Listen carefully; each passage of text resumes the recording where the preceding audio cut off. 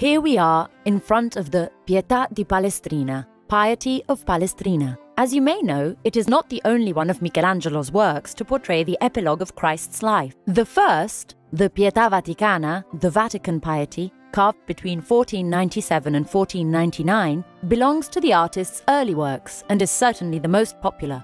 It is a work that exceeds all the standards. Tragedy and pain have no place on the face of such a sweet and young virgin, so young that at the time it caused quite a fuss. Between 1547 and 1555, Michelangelo, already quite elderly, instead created the Pietà Bandini. Old age combined with the turbulent character and suffering of the artist is also reflected in his relationship with his work. Dissatisfaction led him to destroy it, and the sculpture survived only thanks to a servant who picked up the pieces. Having completed his second Pietà, Michelangelo immediately set to work on the Palestrina Pietà, which is right before your eyes. It is a strange work, so strange that some critics have cast doubt on the attribution. There are those who, noting the lack of proportion in Christ's legs, speak of a disciple of the great teacher, but the strong analogies with the Pietà Bandini lead us to think that the argument is more complex. In fact, the body of Christ and the figure behind that supports the dead body, as well as the smallest character helping to support the dead body, seem to be the product of the same hand that carved the Pietà Bandini. In this work, the tension expressed by the poetry of the incompleteness reaches levels that are exceeded only by the last of Michelangelo's Pietà, the Pietà Rondanini,